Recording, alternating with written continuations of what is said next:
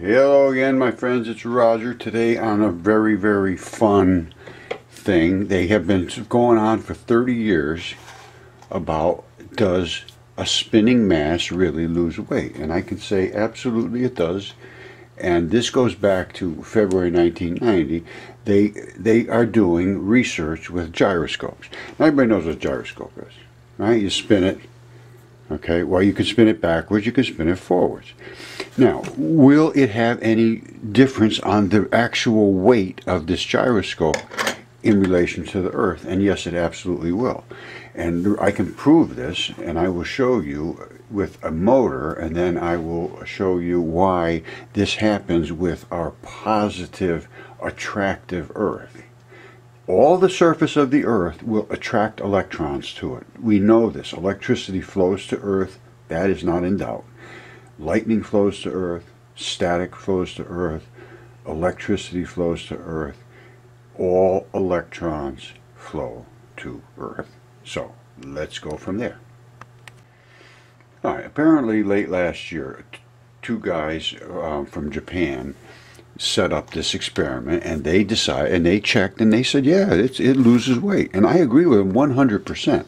Now, this is spinning in the right-hand rule on Earth, and it just spins and spins, and it does not affect it one way or the other. This one, they spin with the left-hand rule, and it just barely lifts up. It only lifts up 5/1000ths of 1% of its resting weight. So if it weighs a pound, it weighs a 5/1000ths of 1% of 1 pound. All right. So what does this tell us, though? The faster they spin the gyroscope, the less it weighs. It keeps going up and up and up and up. Of course, it doesn't go up, but it keeps decreasing in the amount of down weight that it has on it. So why is that? What something's pushing it up? And I can tell you exactly what's pushing it up. We're going to see something. Let me come over here to my oscilloscope. Hold on. All right, hold on. This is not what you would call a standard issue oscilloscope. It's a dual trace oscilloscope that I adapted. See that wooden box over there? All right, this here, I put a signal generator and it's just a little circuit that I incorporated in here to create to generate an impulse into something. And I am going to generate that impulse into this little motor. You see this little motor here? Everybody see these motors. Now, a motor is nothing more than a generator if you drive it backwards. If you go forward and put electricity into it, which I'm going to show this. See this right here? Whoops. As I attach this, I got to get that wire attached. All right, now, if I can hold it from not falling apart. All right, now you see I can turn it to the left, I can turn it to the right. I'm going to spin it that way. That is the normal right hand, well actually that's a left hand spin, pushing upwards from the Earth. This is the right hand spin, and that creates, what it's going to do is create a north and a south pole. You see? I go the other direction, it goes in the other direction. So we know that we are spinning this, and this is nothing more than a gyroscope with some magnets and some wire, and wire to magnets and wire in there. They enhance the exact same thing that's happening in that gyroscope, which gives like 1/50,000th of something, just almost nothing at all. This gives you some kick because we're pushing electrons into this against magnets. So now you got some serious action. And when you twist backwards against it, it will generate electricity because the magnets now are forcing the coils to push electrons through the coils, and you can harvest those. And I'm going to tell you something right now. You can make batteries out of nothing more than some heavy weights, and you drive these up, and then when you don't have electricity, it comes back down, it drives this in reverse, and you take the electricity back out of this. You get exactly back what you put in. So that's a free battery. They go crazy with this battery stuff. You bunch of rocks. You could have all the batteries you want. So, for the gyroscope experiment, we know if we spin with the right hand rule, that means the north is up this way. Our south pole would be about the bottom, the north pole would be at the top. The earth is a positive attractive source. This is the south pole. It's drawn towards the earth. The south pole negative of the gyroscope is pulled to earth, which is positive. Now, when we do the left hand spin, it reverses the pole, so the north pole is down and the south pole is up.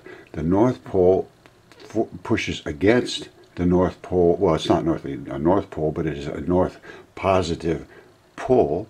Therefore, it pushes away and the gyroscope loses a tiny, tiny, tiny fraction of its weight. The north pole of the gyroscope pushes away from the positive earth. Therefore, the gyroscope will increasingly repel Earth as it speeds up, losing weight. Case closed. Okay, you saw the gyroscope and that it is repelling Earth and losing weight. And we're going to go deep into all the electronics now. I think I have it figured out virtually right down to the last little bit. There's 3 apparently leptons. Let me show you this, and then I'm going to leave it at this for today. Over here, I think I have constructed the actual particles that are what we live around. Alright, and the photons are light. Photons have no charge. Alright, so photons is light. The mass of the smallest photon is 0.0011 approximately atomic mass units. It has no charge. It's a net neutral charge. A photon is an electron and a positron back to back. It's these 2 particles right here together, just like that. Or separated in a box form, 2 back to back, so it's one of these, or back to back, it's this. Or in 3 packs, you get up to this. Alright, now these are called leptons. There's a red, a green, and a blue. The red is the least powerful and the longest wavelength, that's a middle, and the blue is powerful, a short wavelength. They're considered leptons. That is an electron. Now they do have a positive and a negative to them. And the positron is nothing more than that, back to back against that. Alright, it's called an upspin or a downspin. That spins this way. If it was turned around the other direction, it would spin the other way. That's all I can tell you. As far as I can tell, the entire universe is made up of those right there. Right there. Some of them are straight up, some of them are upside down. That's it. Everything else is made of that. Protons are made of that. There's no neutrons. The neutrons are nothing more than electrons and protons added together until you achieve neutrality and then one additional electron. They're always 1 electron mass higher than a proton. Proton's anyway, they're 1 electron mass higher. It's 1.0073 or something. They're 1.0078 is the neutron. So what we have here is a whole different way of looking at things. These 3, the red, blue, and the green, are strong enough to create frequencies in our visible range. When they go above this size, and they do, they go. I've got them going all over the place. I can find them stable everywhere, and they are nothing more than alpha particles, and gamma rays, and X-rays, and all of the heavier particles. So they're missing everything. I think they're missing everything. Well, you make it up. You know, we're going to be going through it. There's a lot to go through here. We're going to take one step at a time, just the way that Rene Descartes says. You just break everything down to its smallest pieces. You're going to get to the end. All right. Stay tuned. We're going to start into it.